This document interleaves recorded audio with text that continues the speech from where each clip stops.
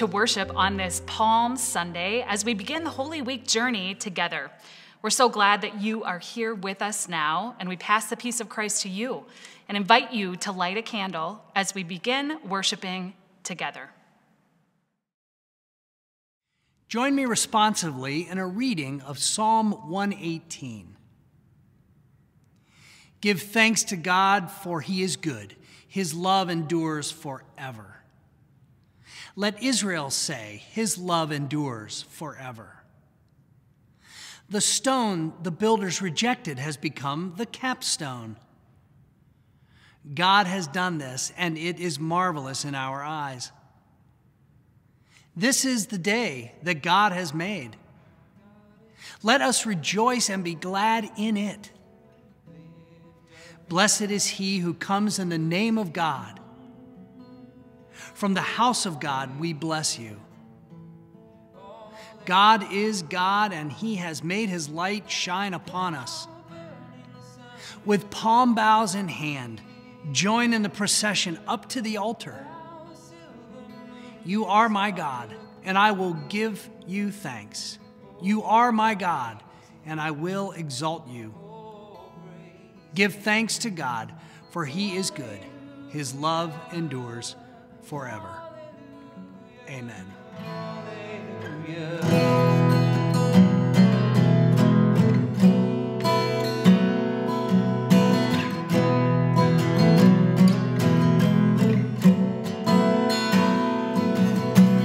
Thou rushing wind that art so strong,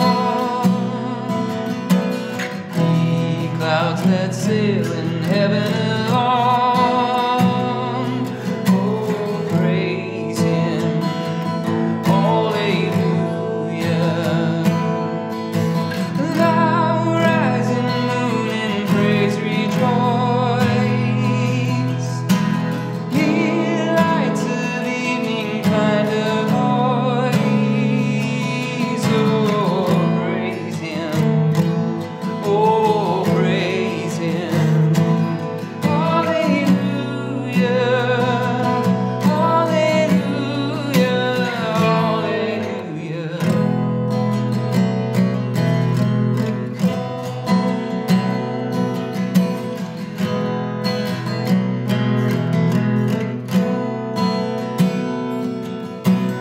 Let all things their Creator bless, and worship him in humbleness. Oh, praise him, hallelujah. And praise the Father, praise the Son, and praise the Spirit, three in one. Oh, praise him, oh, praise him, hallelujah,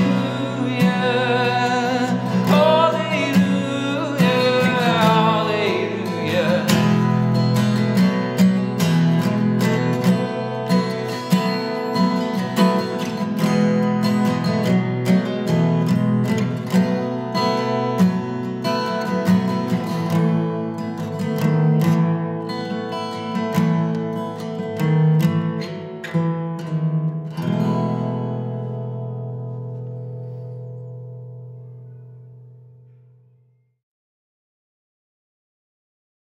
This is the first day of Holy Week, the biggest week of the church year. It's on this Sunday that our focus narrows from the broad themes of self-reflection, almsgiving, and fasting during Lent to experience the journey of Christ now. Holy Week invites us to put ourselves in Jesus' shoes, to experience his journey to the cross, and to ask ourselves what this journey means to us. Holy Week always starts with Palm Sunday, one of the most beautiful experiences Jesus has on earth, as he's welcomed into Jerusalem with a palm parade, the only time in his earthly ministry that he's recognized as king. I imagine that the story that we're focusing on today happens right before Jesus enters into Jerusalem, right before the palm parade, where people cry out, "Hosanna, Hosanna in the highest." So listen now to our scripture reading for today from John chapter 12, verses 1 through 8. 6 days before the Passover, Jesus came to Bethany, the home of Lazarus, whom he had raised from the dead. There they gave a dinner for him. Martha served, and Lazarus was one of those at the table with him. Mary took a pound of costly perfume made of pure nard, anointed Jesus' feet, and wiped them with her hair. The house was filled with the fragrance of the perfume. But Judas Iscariot, one of the disciples, the one who was about to betray him, said, "Why was this perfume not sold for 300 denarii and the money given to the poor?" He said this not because he cared about the poor, but because he was a thief. He kept the common purse and used to steal what was put into it. Jesus said, "Leave her alone. She bought it so that she might keep it for the day of my burial. You always have the poor with you, but you do not always have me." This is the word of the Lord. 2 months ago, I was as close to my own death as I have been in my life so far. Severe pain in my abdomen landed me in the emergency room. By the time my intake and time in the waiting room concluded, I was back in a small examination room, waiting for the doctor to come, and I was feeling a lot better. The pain that had me on my knees at home had receded and was almost completely gone, which made me feel silly for going to the ER and wasting the doctor's time. And so as I watched the clock strike midnight, I was sure that I was fine and that I should just go home. The doctor that night disagreed with me and set me on a course for 5 hours of testing in the middle of the night that led to a diagnosis of ovarian cancer, likely stage 3 or stage 4, the doctor told me. In an instant, the plans I had been making for my life were upended by thoughts of my own death. As a pastor, I am well acquainted with illness and death. I've sat with so many who have gotten news like this, so I knew that this diagnosis could be very serious for me and my family. And all of a sudden, for what I realized was the first time in my life, I could not ignore the truth that death is inevitable and that one day I really will die. There's something that changes when we become aware that we will one day die. Something happens when that knowledge moves from our head down into our gut. As many of you know, it turned out that the large tumors in my abdomen were actually stage 4 endometriosis.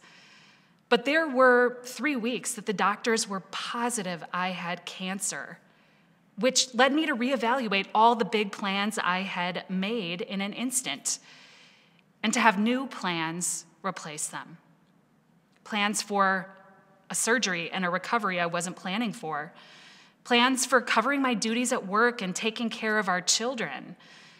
Plans to live in the moment finally, to write notes to everybody I love and to savor what was right in front of me because that was all I knew I had. In the first few days of thinking I had cancer, I said to my husband, Brian, all of a sudden in an instant, I feel like nothing matters and everything matters at the same time. I imagine that this was how Jesus and Lazarus and Mary and Martha must have felt in the story we just read. This story of a dinner party is sandwiched in the Gospel of John between 2 deaths, the death of Lazarus on the one hand and the death of Jesus on the other. Not more than a handful of days before this dinner party took place, Lazarus was pronounced dead. He had been gravely ill, and Mary and Martha knew that without some sort of miracle, he would die. So they sent a friend to go and find Jesus, who they felt was their only hope at saving their brother. Now, Jesus was doing ministry, important things, when this news came. He was surrounded by crowds and tending to people, and he told this messenger that he would go and see Lazarus as soon as he could, and he asked the messenger to tell Mary and Martha not to worry, that the kind of illness that Lazarus had would not lead to death. But by the time Jesus arrives to see Lazarus, he has already been dead for 4 days. Jesus brings Lazarus back to life, and he does so for the sake of building the faith of all those who would witness this miracle and those who would hear about him being raised from the dead. And Jesus raises him by going to his tomb, and in the name of God, he invites Lazarus to come out of the tomb. And Lazarus walks out, a real-life dead man walking. He comes out of his tomb. His burial clothes are unraveling behind him. The stench of death is still surrounding him. And Jesus asks those that are there and see this to unbind him and set him free because he's alive. So this dinner gathering is to celebrate the new life that Lazarus had been given. A week past Lazarus' death and a week before Jesus' death, they are together, sharing a meal, giving thanks for what God has done. So Martha is preparing the meal, as she does. Judas is trying to catch anyone he can in doing wrong, as he does. Lazarus is there, but doesn't say a word, likely still in shock to have experienced death and to now be alive. And Mary does the very strangest thing of all. Mary finds a clay jar of perfume and brings it to the dinner table. Now, this is not the kind of perfume that you put on when you're going out for the night. This is the kind of perfume that was reserved for bodily preparation after death. Perhaps it was left over from the oil that was purchased when Mary and Martha prepared Lazarus' body for burial. Mary takes this jar of oil. She kneels down beside Jesus at the table. She takes down her hair and anoints Jesus' feet with this oil, then drying his feet with her hair. Everyone is shocked. Can you even imagine a scene like this?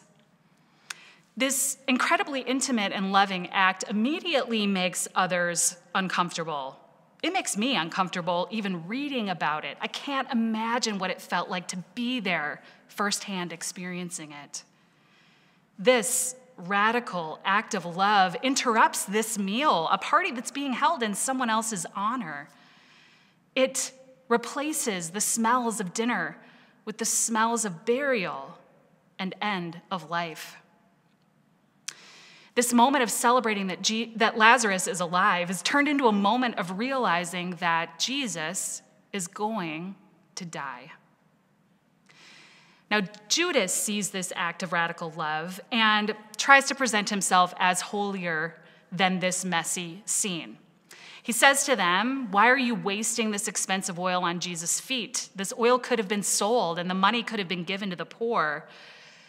Jesus, defender of the poor, the one who has been pressing all to love each other, especially when it pushes us outside of our comfort zones, disagrees with Judas, and he says to him, "Leave her alone. The poor will always be with you, but I will not." Now, while Judas is technically right about the oil, he is missing the point of this act of love. It's easy to miss the point at first when an act of love like this is so jarring, so uncomfortable, so beautiful and extravagant. But the point of this story isn't found through reasonable logic. The point of this story is to give us a tangible example of what extraordinary love looks like. This act of love is the kind of love Jesus had been proclaiming from the beginning of his ministry. This is a reflection of God's love. Love that can't be boxed in by right actions performed at just the right moment. The kind of love that isn't best understood by reading a long list of rules and regulations.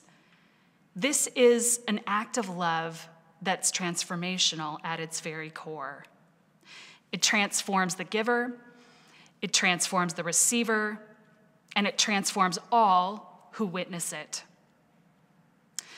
The Gospel of John takes the old phrase, seeing is believing, and turns it upside down. John uses the word believing 10 times more often than the other gospel writers, and 2 times more often than Paul.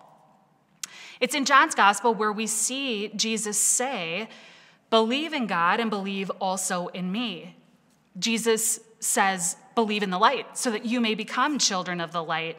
And he says, don't just believe in me because you've seen me. Blessed are those who believe even when they haven't seen.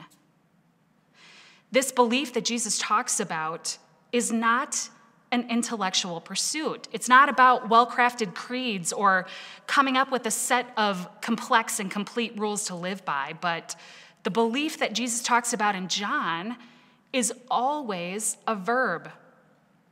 To believe is to live out your faith through your actions. Belief and action are never separated in John's gospel. Now, theologians throughout time have tried to parse out what Mary really believed. In all the accounts of Mary's presence in the Gospels, she never explains who Jesus is with her words, and she doesn't claim even what she thinks about God. Instead, Mary consistently lives out her beliefs through loving actions. She believes by sitting and staying still at Jesus' feet as he teaches. She believes by running to Jesus first when her brother has died and he comes to visit. And she believes as she lovingly and lavishly anoints Jesus' feet in the days before his death, preparing him for what is to come. Our Lenten journey this year has been an immersion in this kind of belief and love. Each week, we've tried to define what love looks like in action. We've said love looks like forgiveness. It looks like serving. Love looks like inclusion and empathy, and love looks like sacrifice. And this Holy Week, we will take the final journey to love lived out through action. The love we'll experience this week is shared around a table with bread and a cup. The love we'll experience this week will be poured into a wash basin by the Son of God to wash the feet of his closest followers in preparation for the journey they would soon face. It's the kind of love that's lived out boldly as Jesus carries his own cross, the instrument of his death, to the hill where he will eventually die. And the love we will experience this Holy Week will cost something. It's the kind of love that is so hard to bear at times that Peter will deny the one he loves the most, not once, but 3 times. This love makes us uncomfortable. It so deeply desires to uproot institutions that oppress others that Judas becomes so uncomfortable that he rejects it and turns on Jesus to betray him in hopes of getting power. And ultimately, at the end of the week, this love will be so heartbreaking that Jesus will weep in anticipation of what is to come, and then he will die to show us how committed he is to God's transformational love. And maybe what will be most shocking of all this week is that Jesus will also ask us to do the same. Mary's radical and gorgeous act of love feels inappropriate to us because we like love we can control. Giving away love isn't easy, and receiving God's love can be just as hard. But Mary doesn't try to tell us about love with a well-crafted sermon or 5 suggestions of how to live in loving ways. Mary simply shows us how to do love, how to put love into action. She does this by listening to the Holy Spirit, who guides her to anoint Jesus' feet with this oil. Mary does this by sacrificing something that was worth something to her, this expensive burial perfume. Mary shows us how to live out love by interrupting dinner plans to give Jesus a gift that will fill him with love as he heads into what will be the hardest week of his life. So this week, this Holy Week, Mary's example of radical belief as seen through loving actions will be our guide. This Holy Week, we too are being called to put our belief and love into action. So first, may we take time this week with God to ponder what love looks like in our own context now. Jesus gave us a hint about the shape that love and action should take by reminding us to feed his sheep, by asking us to care for the orphans and the widows, by showing us how to root out oppression wherever it lives, and by welcoming that one lost sheep back home. Next, as we ponder, we do this with God, and our pondering guides us into action. May we not get paralyzed by the thought of doing love right. May we instead follow Mary's lead and follow Jesus' lead to live out love moment by moment and day by day by simply just taking the right next step as God leads. I don't think Mary woke up the morning of that dinner party thinking, I'm going to anoint Jesus' feet with oil tonight. I think Mary simply responded to the moment, listening to God and to the Holy Spirit's nudge in her heart to care for her friend, Jesus. And so the last way that we can do love now is living into the awareness that we don't have all the time in the world. Death will come. It is inevitable. Ultimately, we can't avoid it, and we won't be able to escape it. But the reality that we too will die someday just might be the key to living love fully now. So, happy Holy Week. Let the journey of transformational love begin as we journey with Christ together. Amen.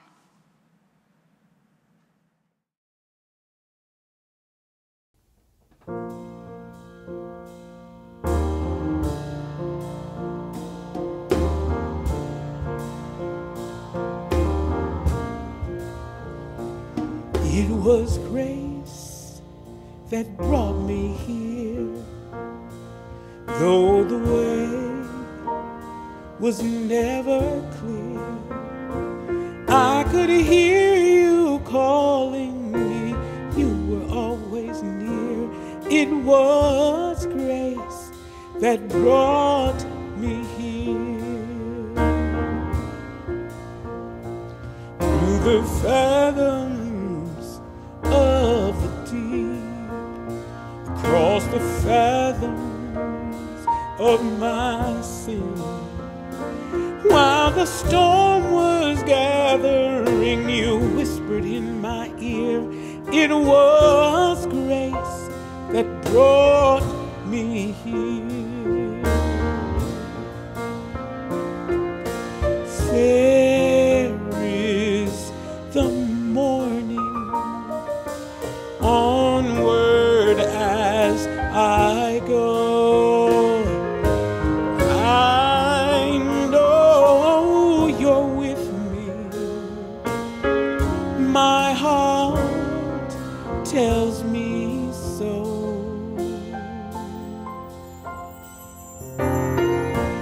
In the towers of the night, when I've lost the strength to fight, you said you believed in me, washed away my fears. It was grace that brought me here. Ooh, fair is the morning, onward as I go. I know you are with me. My heart tells me so. Our Father, who art in heaven, hallowed be thy name. Thy kingdom come, thy will be done, on earth as it is in heaven. Give us this day our daily bread, and forgive us our debts as we forgive our debtors. And lead us not into temptation, but deliver us from evil. For thine is the kingdom and the power and the glory forever. Amen. It was grace that brought me here, though the way was never clear. In my constant wandering, you were always near. It was grace. It was grace. It was your grace that brought me here. Oh, yes, it was. Nothing but your grace.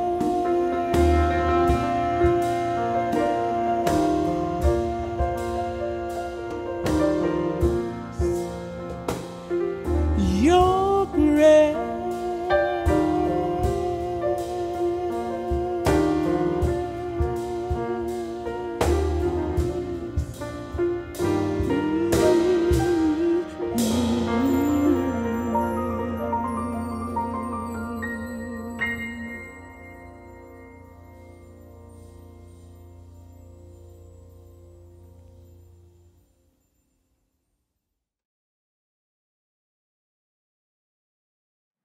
This Holy Week, we invite you to take the journey of the cross with us. It begins on Maundy, Thursday with a Tenebrae service at noon and another at 6:30 p.m. in our sanctuary. On Good Friday, you're welcome to come to the building to experience our outdoor self-guided prayer pilgrimage at a time that works best for you. And on Easter Sunday, we have 4 worship options for you to choose from. Sunrise service at 6:30 a.m. at Wayzata Beach, 8 a.m. communion service in the chapel, and worship in the sanctuary at 9 and 10:30 a.m. Please visit our website to RSVP for any of these worship options.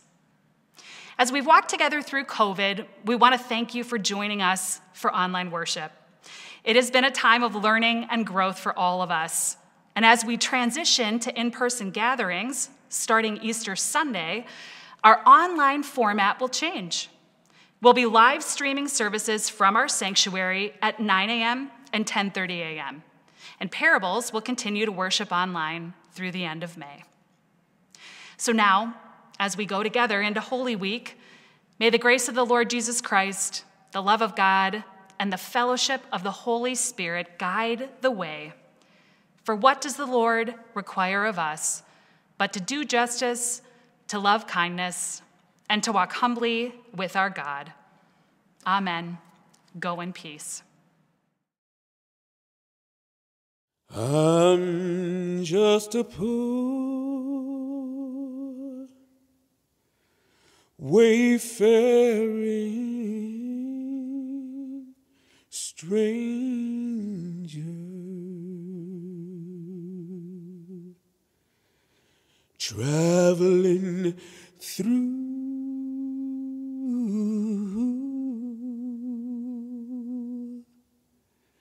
this world of woe.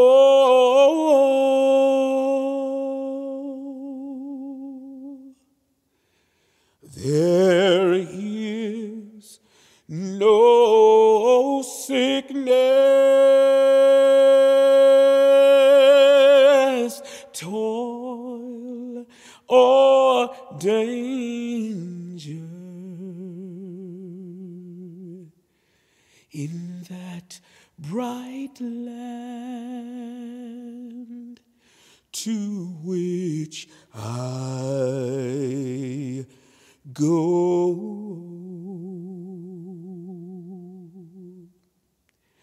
I'm going home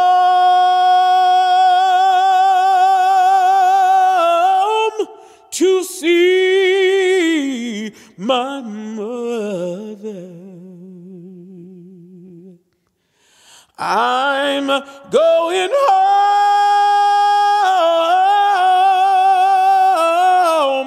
never more to roam.